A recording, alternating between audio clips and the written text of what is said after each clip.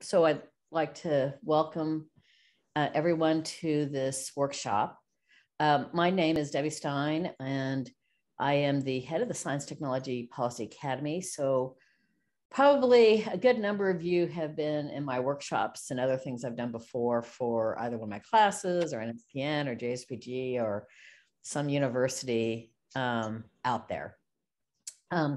So if you didn't hear me earlier, it's really nice to get to know like where you are from. So if you could put, like what city you're from and also like what kind of engineer or scientist you are, that helps us get to know you a bit better.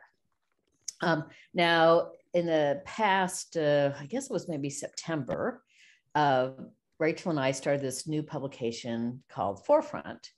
And so today I'm wearing my co-editor of Forefront hat on. And with that, I'm going to turn it over to Rachel so she can introduce herself and also, tell a little bit about Forefront and, why we started it. Thanks, Debbie.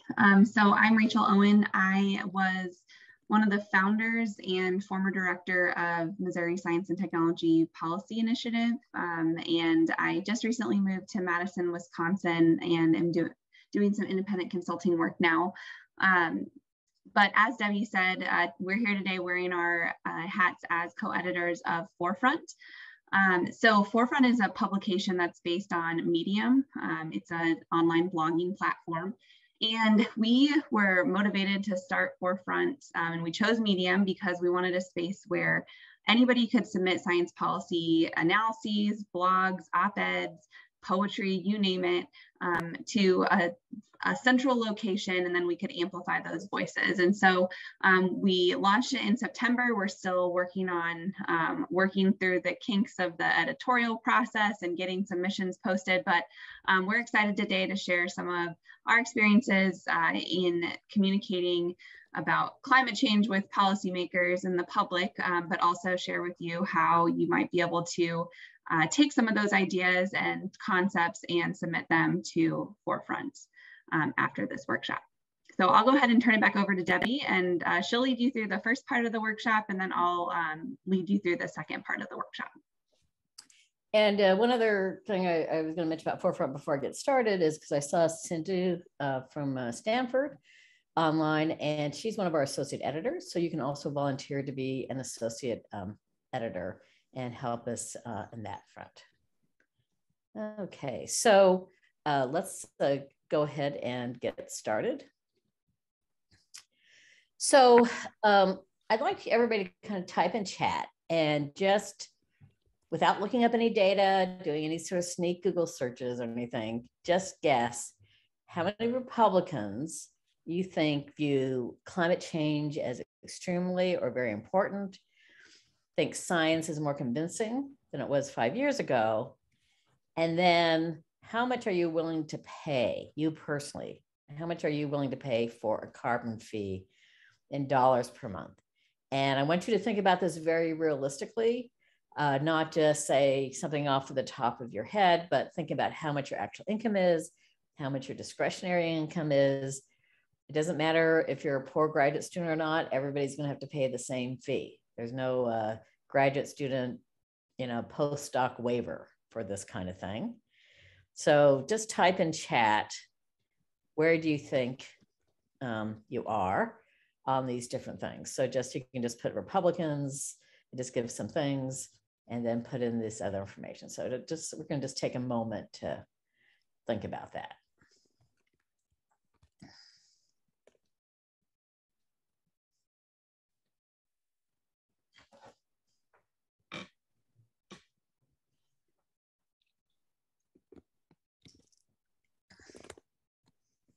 Okay.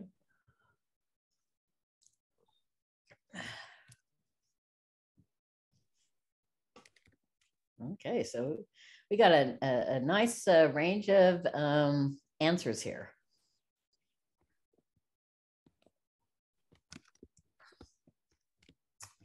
Okay, so let's go ahead and move on.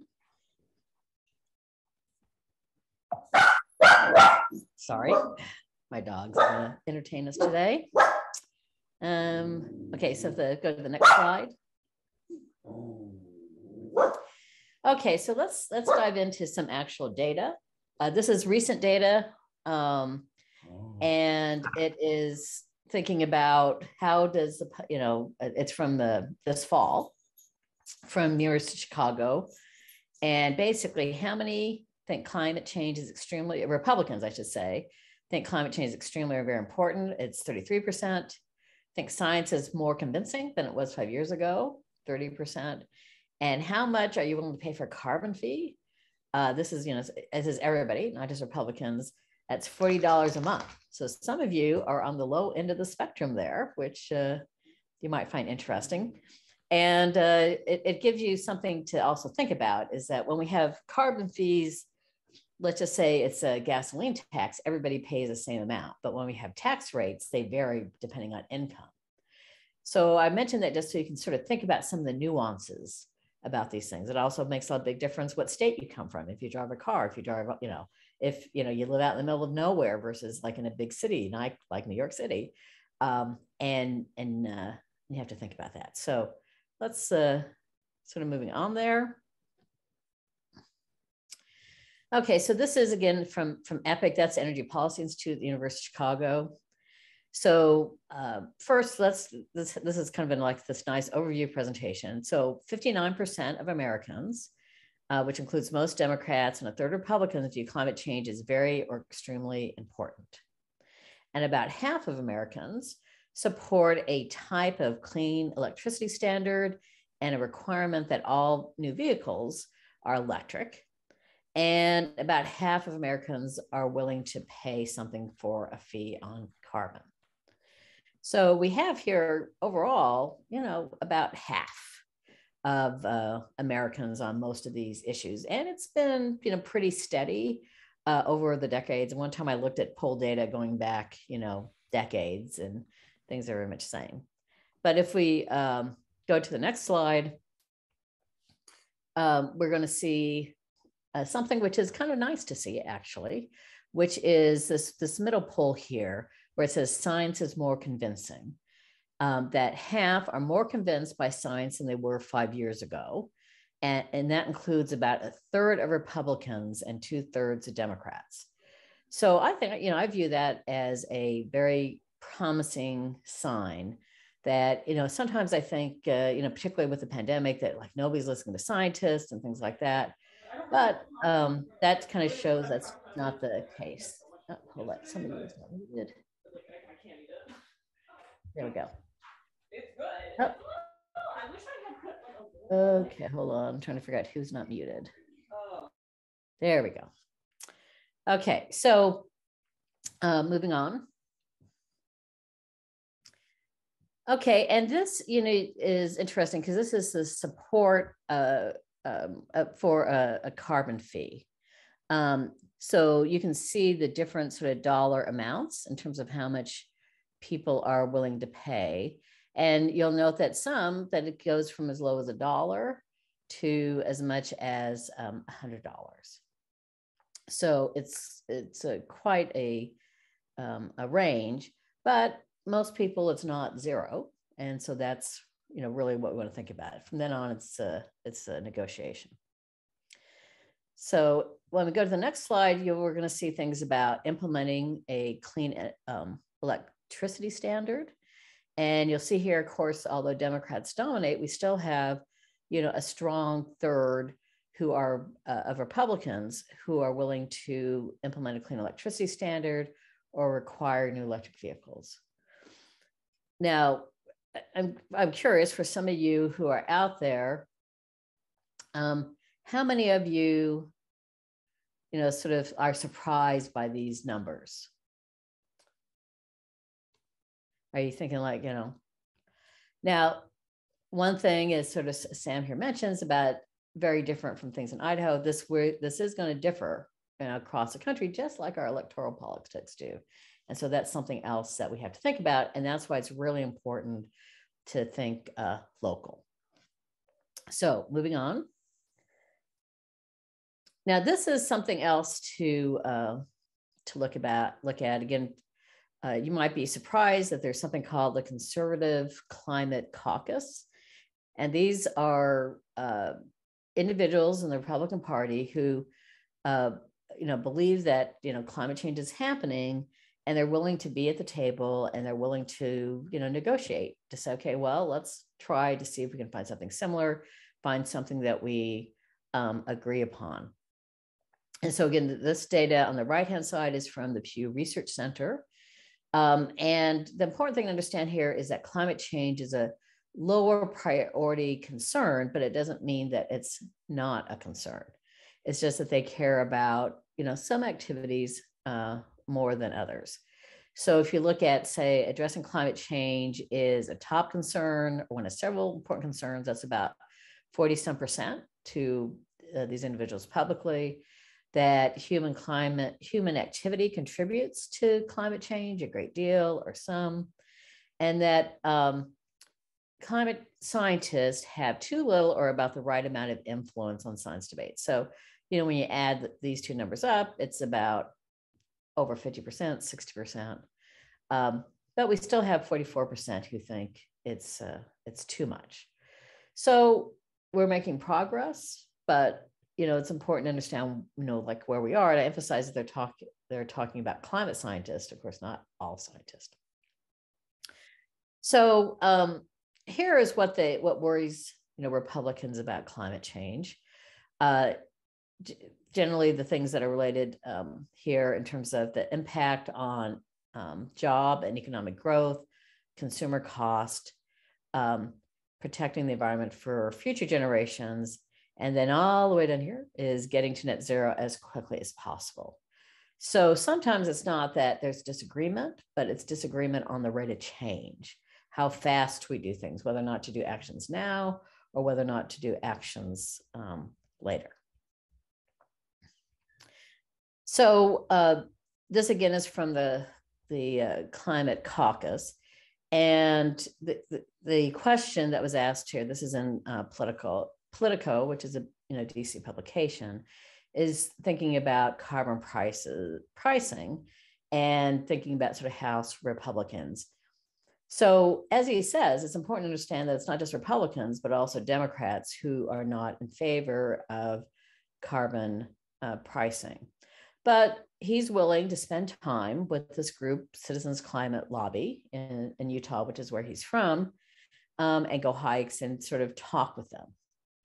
And when he, so the person here, the leader on the hike, says, well, why do you keep meeting with us and so forth? And he says, because they're interested in end goal, and we have some differences about it, but we do have a general interest in end goal. So sometimes I think people believe that they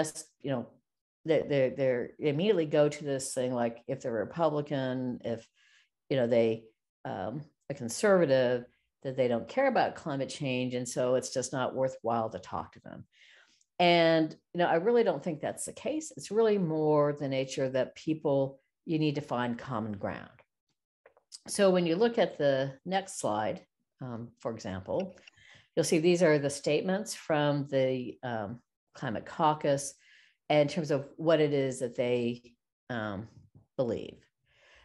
So I think most of us would find common ground here with this thing about the climate's changing. And this has that, there's been prosperity from this global industrial era, but it's also contributed to the change. That has been innovation and R&D investment that have lowered emissions, including affording energy and putting the U.S. as a global leader reducing emissions. There you might find some challenges there. There's a lot of focus, and I've never quite understand as much why, on China, though we know China is one of the biggest emitters, but that is a real challenge for a lot of people. They really focus on China in terms of emission reduction, that why should we do it if China's not, because we're competing with them. And then looking at innovation, which I think we're scientists, engineers, we believe in innovation, and that we want Americans and the rest of the world to have access to cheaper, reliable, cleaner energy. Now, this one is probably an area of disagreement, which is basically that fossil fuels can and should be part of the global solution. Though I will say that realistically, if you look at the data, you'll find that fossil fuels, particularly in the area of transportation, are likely to be part of the solution for a long time. So it's something we have to think about. And the focus should be on reducing emissions, not energy choices. And that is also something that is up for negotiation. So what do we find? This is, again, going back to Chicago, is the biggest influence on public opinion. And it's two things. It's science and extreme weather. So you'll see here at the top that most Americans say scientists, extreme weather's effective view on climate change. For recent extreme weather events, that's 51%. Personal observations of weather in your area are the two things that focus on the most. And so therefore, that is like, if we're working and trying to do something at the local level, that's something that we should really focus on, is thinking about weather. That's something that impacts everybody. Everybody understands what's happening.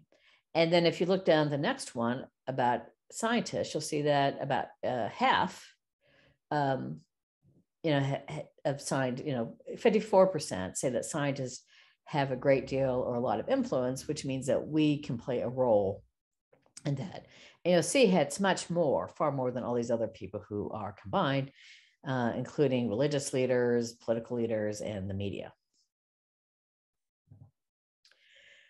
So let's move on and talk about communication models.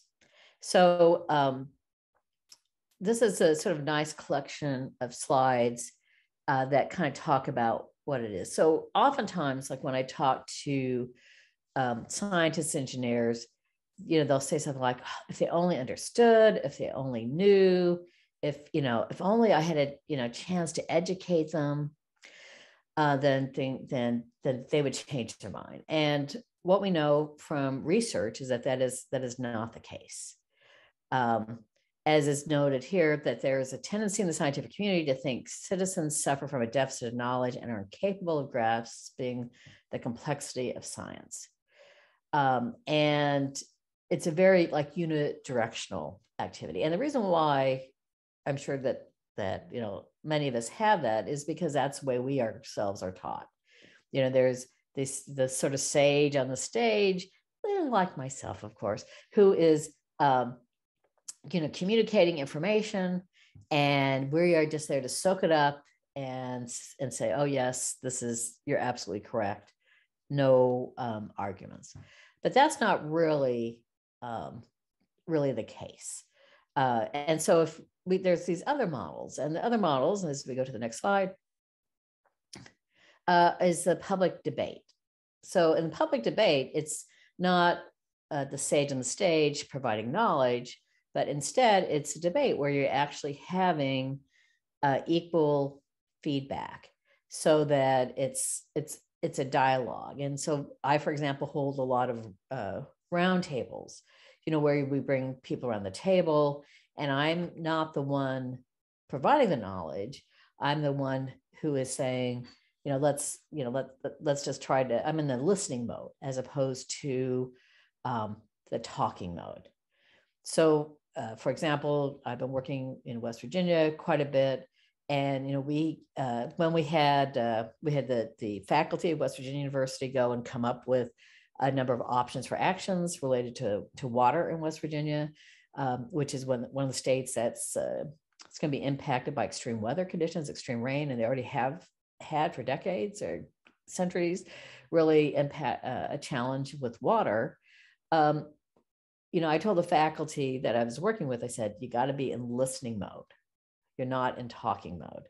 And amazingly, they listened to me, and we got a lot of really good input from people who are on the ground. So the next model is a co-creation model. So basically, you're working together and trying to figure out what makes the most sense. You're recognizing that the people who are local have knowledge, the scientists have knowledge, and you're figuring out the next step. So the other thing that we asked the stakeholders to do in this West Virginia example is we asked them to prioritize the recommendations. So the scientists came up with the options, the scientists, engineers, but we asked the group, which was a mix of people from different perspectives, to prioritize what they thought that we should recommend to policymakers. And they told us what they thought would work and what would not work in West Virginia. So it's really important to kind of get out of this knowledge deficit model and think of yourself on equal ground, equal footing, a much more democratic view of life if you really want to have influence and make things happen. So back. Yeah. So now we're going to talk about unconscious bias. So last NSPN Symposium, I did a whole thing on unconscious bias in public policy. I think it's really important to think about our unconscious biases. It's something that we all have. So we tend to focus often on things that are very visible biases, based on race or religion or gender or these other kinds of things. But within all of us, we have our own biases. And it's important because research has told us, and this link that I have, this figure is from Georgetown, and there's a very useful center there that really talks about the psychological science and other things behind bias. And if you've never watched the videos there, I encourage you to do so you can really understand how neuroscience and these things play a role. So we tend to, like when we meet somebody, like an event, something that we didn't, and we've never met them before, we will start chatting with them, and they start to tell us things about themselves. It might be what college they come from, what region they're from. It might be, whether or not, what kind of work they do, all sorts of other things. And we immediately begin to stereotype them. It's just something that is part of our basic psychology. And in some cases, it's a conscious bias, and we sort of know that, we don't like a certain person, but oftentimes it's unconscious bias, so that we don't really realize necessarily that we are, say, looking down on somebody as opposed to treating them as an equal. And sometimes this results in avert behavior where it feels, where you'll hear the public say, oh, these guys are in an ivory tower. They don't understand anything about real life. And that's because you have done things that really make it clear in terms of your level of respect. And sometimes it's like inadvertent behavior, just, kind of not really paying attention, or, looking away, or not really engaging with them emotionally. So what we need to know about unconscious bias is that it's unconscious and automatic. So it's not something that you necessarily realize that you are doing. It's pervasive. It's something that everybody has, and it's important to recognize it. And sometimes it doesn't always align with your explicit beliefs. In other words, you might believe one thing, but in the back of your mind, there's just that little voice saying, I don't know, if I really do this. It can have real effects on your behavior.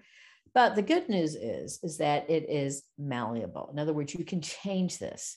It can be unlearned, and it can be replaced with new mental associations, but you have to recognize that you have those biases.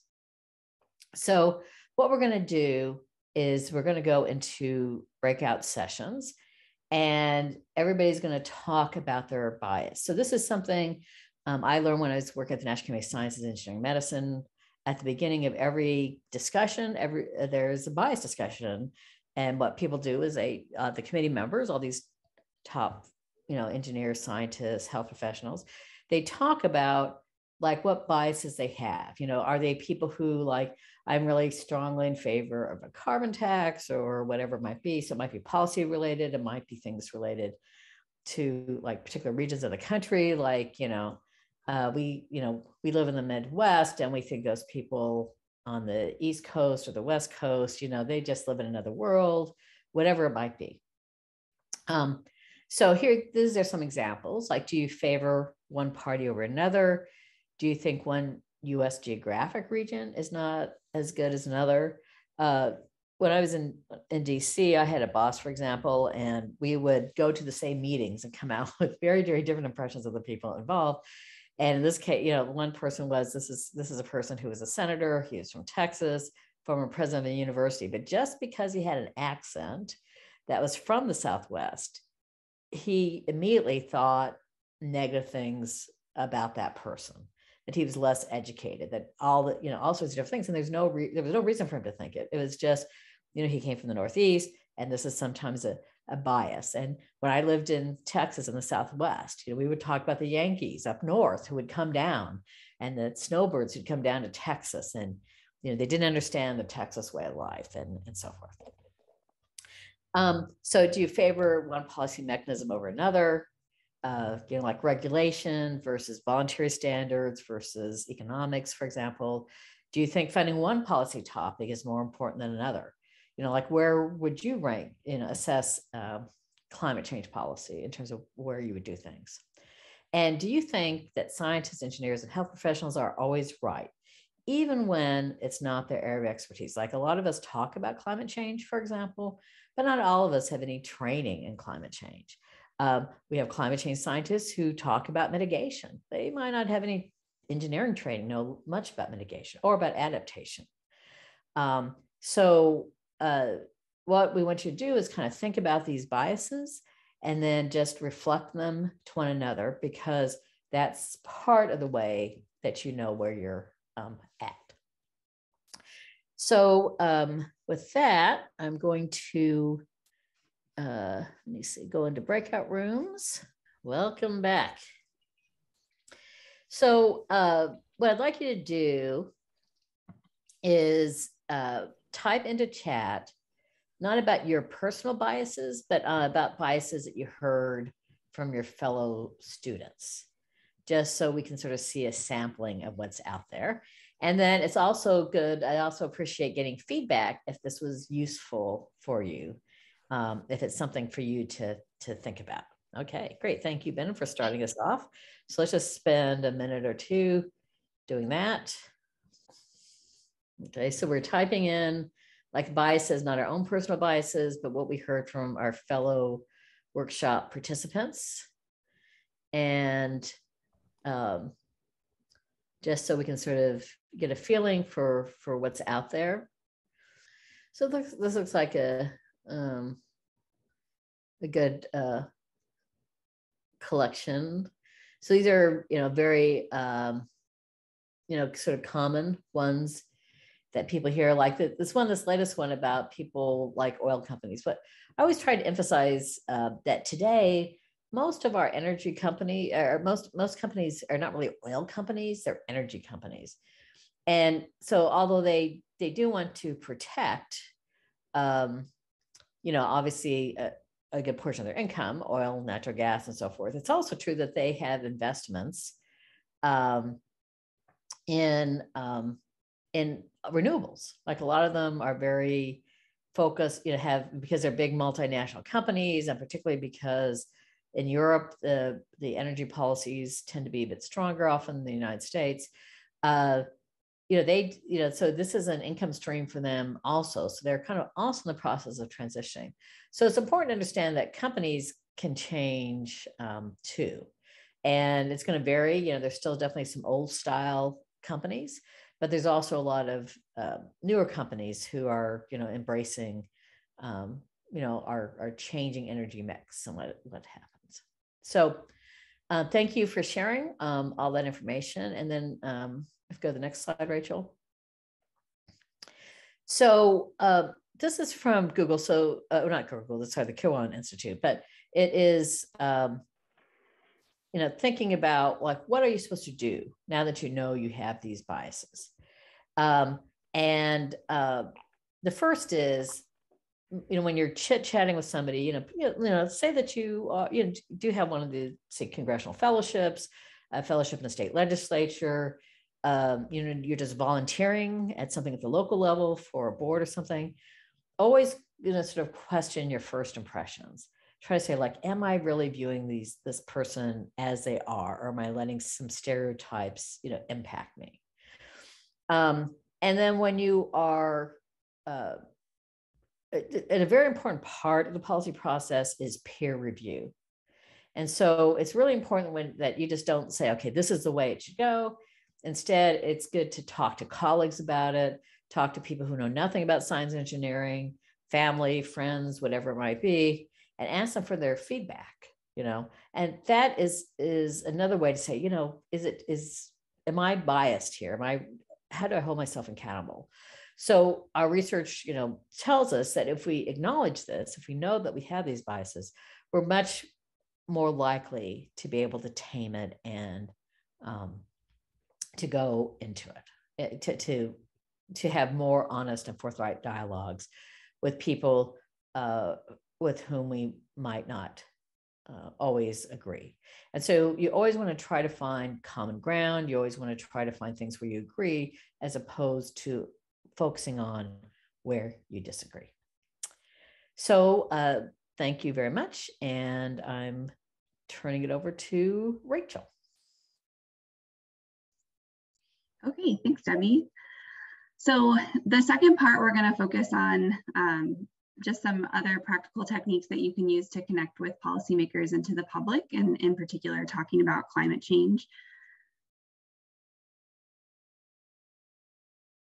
But to bring us back to the communication models that Debbie was talking about before the breakout session, just a reminder. So really the whole goal when we're thinking about connecting with policymakers or trying to have meaningful conversations about climate change, is maybe how I think about it, is that our goal should not be to educate. Take the word educate out of your vocabulary when it comes to talking about climate change, because really we want to engage and try to develop those two-way conversations. Unless you build a relationship with a policymaker, have that relationship built, have trust built, and the person you're talking with wants to hear the information, it really doesn't do any good to share that knowledge. And even if you can share it in, a simple, non-complex way. I know that I did my graduate work in climate change, and so I listened to a lot of people talk about complex topics in a really simplified way that's easy to understand.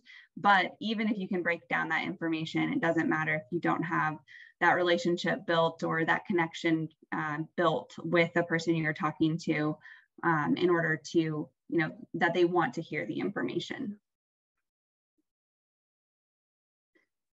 So my background is mostly in working in Missouri. And so throughout this section, I'm going to use my experiences in Missouri as sort of a case study. First thing I want to think about, so when we are thinking about techniques for communication, one of the first things we want to do is know our audience. And so you've probably heard lots of things about, if you're talking with a policymaker, you want to know what district they're from, something about their district, what their educational background is, what they do for a job, if they're a Republican or a Democrat, where their kids go to college. You want to do your background research, you want to know what policies they vote for and all these things. But something else you also might think about is where they fall on the climate change spectrum, and not just think about it as, if you meet a Republican, they're going to be dismissive or a skeptic. And if you meet a Democrat, they're going to be wholly engaged and supportive of action. So in Missouri, when we think about, one of the most shocking things to me working with Missouri's lawmakers is that the phrase climate change just never gets brought up, not by Democrats, not by Republicans. It's literally just never talked about. Not necessarily good or bad associated with it. It just is not brought up in conversations, and probably for a lot of different reasons. But people are talking about things related to climate change, or things that are impacted by climate change, or that affect climate change every single day. And so they are talking about agriculture, energy, and the environment, all which are directly related to climate change. They talk a lot about the grid reliability, utility rates, market choices, energy efficiency.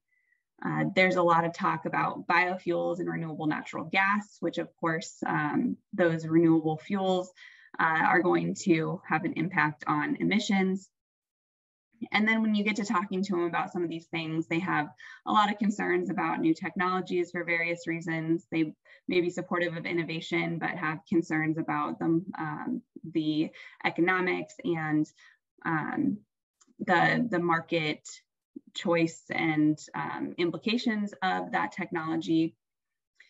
And then something that we heard a lot in a focus group that we did related to climate change in Missouri was they don't really understand the difference between weather and climate. And so we had a lawmaker once say, back in my day, we used to just call this flooding stuff weather, and now you call it climate change. And I just don't understand what the difference is.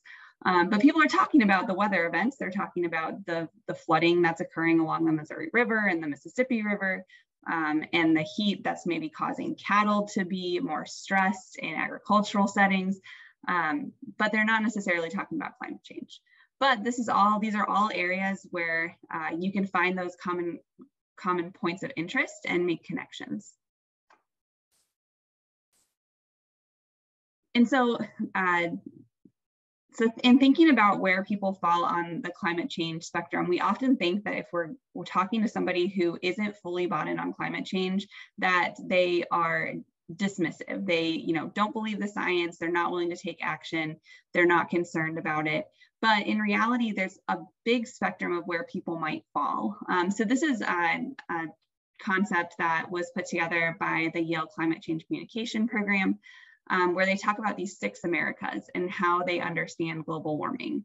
And so dismissive, is that, people who completely deny that this is happening, but we might have lawmakers or members of the public who just don't know anything about it. So they're completely disengaged, or, they know a little bit and they're kind of concerned, but they don't know enough to really do anything about that. They might be just cautious. It might be that they're a Republican and Republicans aren't supposed to support climate change action. And so they're really cautious in deciding if they're going to publicly support something.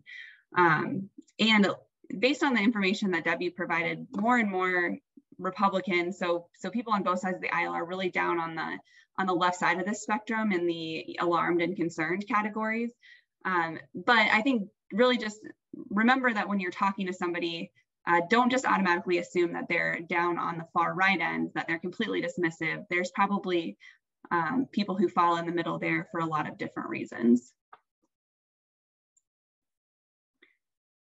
And so we're going to use this model today, or this framework today, in our breakout rooms. But there's a lot of different frameworks that you can use in order to have effective conversations. And so, I mentioned earlier that you have to get to the point where they want to potentially know more about climate policies or climate change information, maybe actions that they can take. Before you get to that point, here are some techniques, or this is a framework that you can use in order to try to build your relationship and build connections in order to get to that place eventually with being able to engage on climate change. And when I say climate skeptic, I mean anybody who's not down there in that alarmed or concerned category. So this might be someone who, is just completely disengaged, could be someone who's dismissive, someone who's doubtful, someone who's cautious about the information. So we're going to go through these 5 different categories. So we're going to start with ask. So being able to ask questions back. So if someone decides that they're going to have a conversation with you about climate, or you're having just a conversation and they say something about climate change, ask genuine questions to try to get more information from them rather than, just disputing what they say with facts. Actively listen to their responses and be able to ask follow-up questions. Try to reflect back some of the things that you're hearing, validate some of the things that they might be saying, or at least validate in a way that you are understanding and they know that you're understanding kind of what they're saying and what they're feeling about what they're saying. Talk about points that you agree upon. Finding those points of common ground is really important to build trust. And then instead of just thinking with your scientist hat on, really think about your experience as a person and maybe why you're passionate about sharing climate science, or why you're passionate about taking action on climate change from a personal perspective, rather than just thinking about things as a scientist. So in the breakout room, we're going to give you some prompts here, and you're going to be in pairs, or like in 2 or 3 people. And so just take turns going back and forth with the prompts. And then So one person asks the question, and then the other person, you'll have a chance to respond.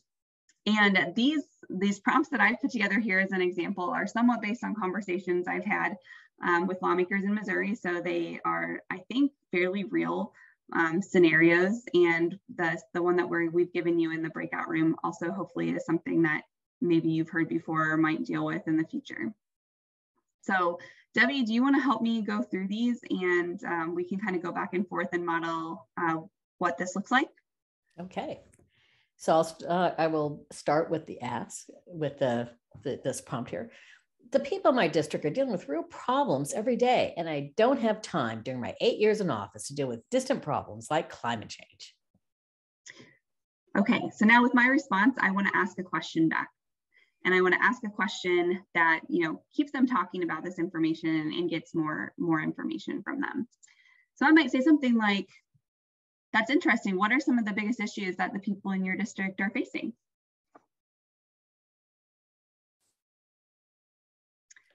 Now I'm going to respond to my own question, and then Debbie is going to demonstrate the listening response. So we asked what other issues are pressing in this legislator's district, and then they respond, the economy has been horrible for farmers. So this is someone from a rural area. Economy has been horrible for farmers. Prices of grain are low. Input costs keep going up. And on top of that, we got no rain last summer. And so Debbie's going to respond to show that she's actively listening and understanding what this person is saying. It sounds like farmers are facing a lot of challenges. What has the weather been like for farmers the last few years?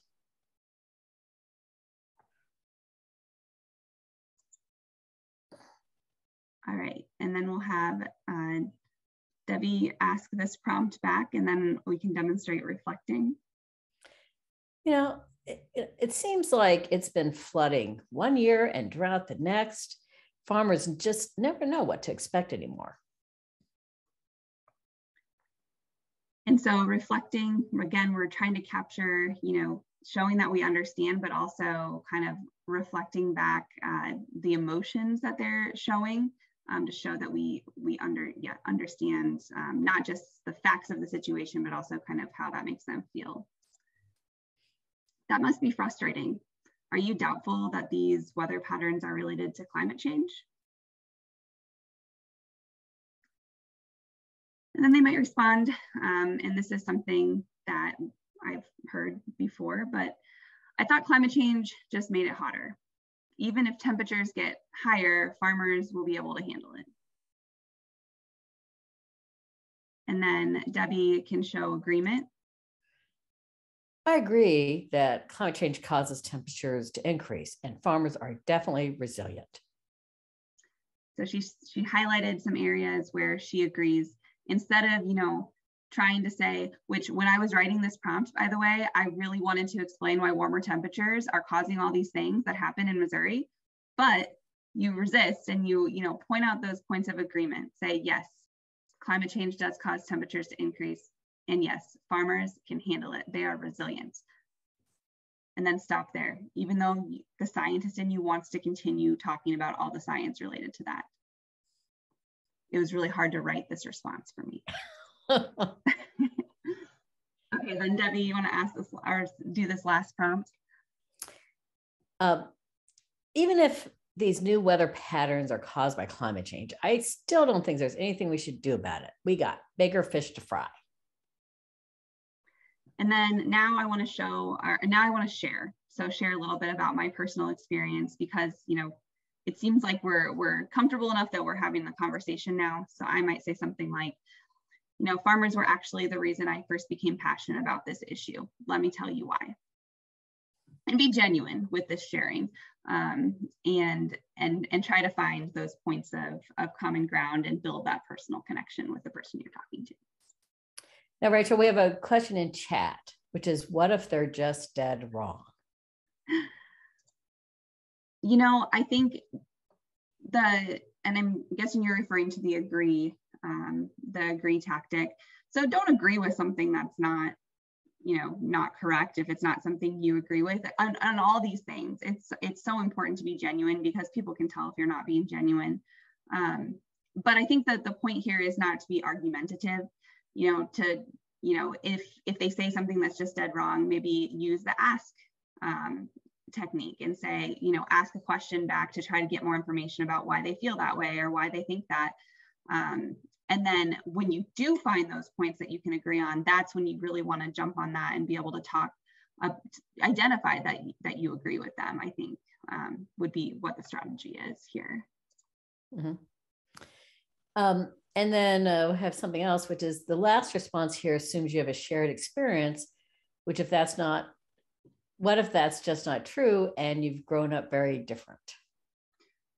I think the way that I responded here shows shared experience. I don't necessarily think that you have to have shared experience. I think for the sharing concept more, it's just allow them to get to know you as a person and why you think things are important, not necessarily, yes, you want to try to find points of common ground. It could be they care about, farmers' economic livelihood, and you care about the economic livelihood of some other population of people who you grew up with. So I think you don't necessarily have to have, identical shared experience. You're more looking for those kind of shared values almost. And maybe a little harder, or at least even if you don't find those shared values, to be able to try to allow them to get to know you as a person a little bit, if some of those shared values aren't immediately obvious. And I would kind of add to that it's also not just how you've grown up, right? But you're all Americans, in this conversation. You're people who, most people care about their family, they care about their friends, they care about animals, so it's just sort of thinking about life in general, thinking about them as people, and not thinking about them as somebody you have to convince that you shouldn't respect them or whatever. Ideally you live in the same town, you maybe the farmers' kids went to the same high school, or all these different kinds of things. Now I realize like this is challenging. I was telling Rachel, when I was a field engineer and I was working for the state of Texas Air Pollution Agency, and we'd have these meetings. So I had given a violation. I was telling somebody that they had violated air pollution law in Texas. And my boss, who came from NASA, they would spend like the first 15 minutes talking about baseball. Now, I know nothing about baseball. I know nothing about football, right?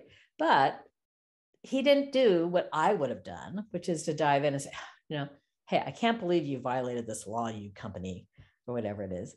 The 15 minutes were this chit chat to kind of set the stage. And we tend oftentimes as scientists and engineers to be very direct. And sometimes that's not the best way to do it. And I certainly have been challenged by this my entire life. So I totally understand this. But it's really kind of holding things back and answering questions as opposed to making statements. So this is, like when I was at the National Academies and I'd be, with these committees, with all these bigwigs, and I would disagree with some famous person, maybe even Nobel Prize scientist on something. And I wouldn't say to them, hey, I think you're wrong. Here's the real facts, right? But I would say, that's interesting. Why do you think that? Okay. And that provides them a reason. That creates a dialogue. And it's the same thing with that Nobel Prize winner as it is with that farmer in Missouri. It's really no different. And it's just some of these things you got to learn in life to hold back, even though you really want to go out there and attack. Okay. All right, so we're a little behind schedule, but we'll spend maybe like eight to 10 minutes in the breakout rooms. So we're going to share a link in chat. We've got another set of prompts that you can that you can walk through. So take turns responding to the prompts. We give you examples, but try to come up with, how you might respond in that setting. And then if you get done early, there's also some other conversation starters that are some of the top questions that climate skeptics have. And so then if you can think through those ask, listen, reflect, agree, and share type scenarios. And Debbie, can you? Yes, I will do the breakout rooms. We won't go through like a verbal reflection of this activity, but if you have any thoughts, feel free to put them in the chat. And then we'll come back to that question that was asked before we went into the chat, or before we went to the breakout rooms as well. But so next steps. So now that you have this information, what are some things you can do with it? The holidays coming up are a great time to maybe try to engage with one of those family members who you typically just ignore or have an argument with over the holidays. Try to use these techniques in talking with your family. They're there, they're always going to be your family. They got to love you. So this is a great time to practice. But some other things that you can do in thinking about how to communicate with the general public, think about writing an op-ed. Obviously, you're not being, too responsive in an op-ed. You might be responding to something, so you can't, respond back directly to what people are saying, but you can practice these concepts of trying to build a connection through how you're writing instead of, just talking about the facts of the situation or about climate change. And then when you're talking to your elected officials, again, approach them in this manner of trying to build trust and connections rather than just trying to give them the facts. And especially with legislative sessions coming up in most of your states, starting next spring, that might be a good time to practice in your state. And then there'll also be, all the professional society fly-ins going on. Or, if you're tweeting at your elected officials or sending them an email, another great time to practice using these principles. And then we've got an opportunity with Forefront as well that you might be interested in. So we are currently taking submissions related to preparing local communities for the impact of climate change. And so you can check out our Forefront website if you're interested in submitting a blog. We have a pretty light peer review process. We just ask that you are writing things in a fact-based manner and don't have a bunch of grammatical errors. But it's a great way to get your work out there and to share it with a broader audience. So we encourage you to check this out, especially this submission process if you're interested in climate change communication. And so Debbie, I'll send it back to you to wrap up. Yeah, well, thanks everybody for attending. So a couple things. We're at the end of our time, but we are going to stay on longer for those of you who have questions. But if you need to move on, feel free to do so. If you type your questions in the chat, that'd be great. We also would appreciate any feedback. This is the first time that Rachel and I have done this together, but we're going to do it again in just like about an hour or so. So other than the obvious technical error, what other comments? Let us know if this is useful, ways that we can improve it, all these things. So before you leave, if you could do that, that would be great. But otherwise, I'm going to go ahead and we're going to start going through the questions and hope that they will be useful. So I'm going back to this initial question here. Let me see. So feel free to hop off if you need to. Feel free to leave if you need to. Yeah, we're gonna keep going. For like until the top of the hour, till like 3 o'clock. Okay. So Ben asked, is this advice for meeting with policymakers? Don't they have such limited schedules that they might get frustrated with the slow approach? So I would say first, this is not as slow as you think it is, because we're trying to teach you a new method, but you have conversations. So the ones I always like to visualize is when I was in DC, there was a million different like receptions, lunch events. You're just sitting next to somebody at a hearing, lots of different things that are happening, and you have these kind of chit chats that go on. And you can go back and forth like 4 or 5 times, all within like 5 minutes or something. So again, if you're in the listening mode as opposed to the talking mode, then this will work. Anything you want to add to that, Rachel? I was just going to say, lawmakers love to talk about themselves in their districts. And so if you can get them talking about some of these things in more of that like chit-chatty way, I get stuck in lawmakers' offices. Like, you would think they don't have time to talk with you about this kind of stuff, but they'll talk to you for an hour if you give them the time. Sometimes these are state lawmakers, so maybe they have a little more flexibility. But yeah, don't assume that they don't have time. Take advantage of that, like chit-chatty time to get to know them and build that connection. And just another relevant point is, like when I was at the White House, for example, I would actually have to, recruit people for my public comment sessions. So that's another way that you can sort of reach out, make a public comment at a council meeting or, a board meeting or, any sort of thing that's out there. There's definitely opportunities to give public comment if you want to do it. So then our next question is from Alicia, and she says, what do you do when the decision to disengage, when do you make the decision to disengage when you see the conversation is unlikely to have a meaningful outcome? So how would you answer that, Rachel? I think that, so my first thoughts on this is, when you think back to that spectrum of dismissive over to, alarmed, is that, maybe somebody's not going to vote for the bill that you want them to vote for, but you having that conversation and having it in a respectful way that's hopefully building trust, like, that's a great outcome. And, maybe, if someone's just completely dismissing you and like clearly doesn't want to have the conversation, I mean, I think that's when I would get out of it. But I would think about, what do you mean by meaningful outcome? Even if they're not going to vote for the policy you want them to vote for, or if they're not going to make the policy decision that you're thinking of, you still might be having a meaningful conversation that's going to move them a little bit along the line, or at least help you build trust as someone who can come back to them later. And then they might be willing to, have a different outcome or make a different decision. And, this is another time where it's really great to just, don't just disengage and go off and say, we're just gonna have to agree to disagree or something like that.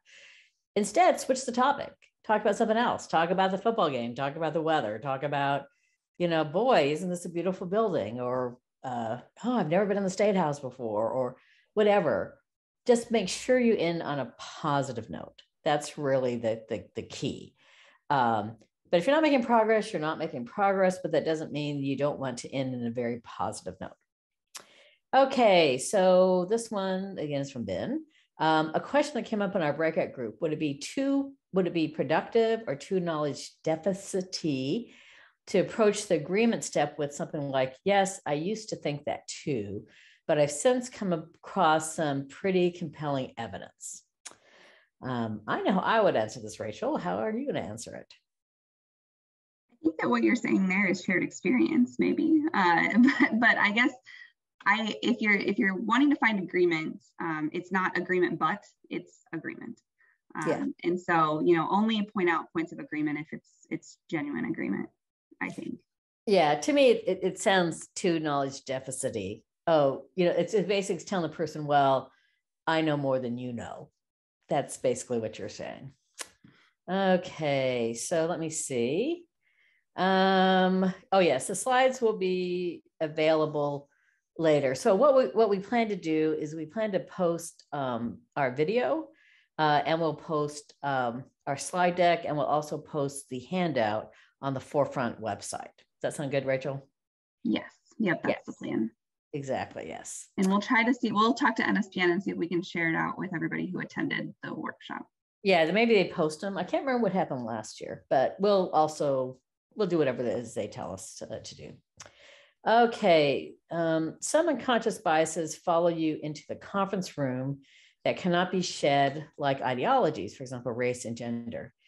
How do you overcome those biases to have a productive conversation? Okay, so I spent my life, my engineering life, 5 years in Texas as a woman engineer. I was the only regional engineer, in I think almost the entire state of Texas. Who worked for the Texas Air Control Board, the Texas Air Pollution Agency at the time. And it's just, what you kind of learn over time is the same sort of thing. You look for areas of common ground, so, if I used to go and there would be I have to give somebody a violation for burning a tire. There'd be a guy with a shotgun and a dog. And I have to say, excuse me, sir, you have violated the air pollution laws for the state of Texas. You know, you just have to just keep on going, talking, you know, show that you care about your family, talk about, you know, like, you know, talk about who you are. And so they don't think of you as a stereotype, they think of you as a person. So anything to add to that, Rachel, as I move on? I think that was the last question. Usually my response to this is just that, like, I recognize that when I approach this, I'm, you know, a white heterosexual woman having these conversations with people who may have, you know, stereotypes and biases.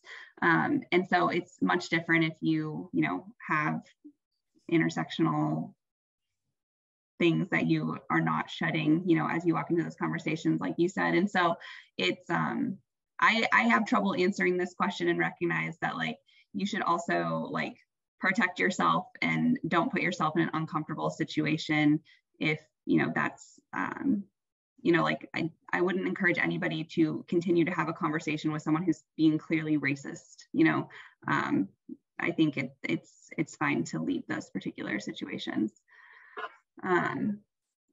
Yeah, so we have one more thing here, which is, in the breakout room, we discussed feeling like it was difficult to not come across as condescending or like we were attacking people, even when we are just trying to have a conversation.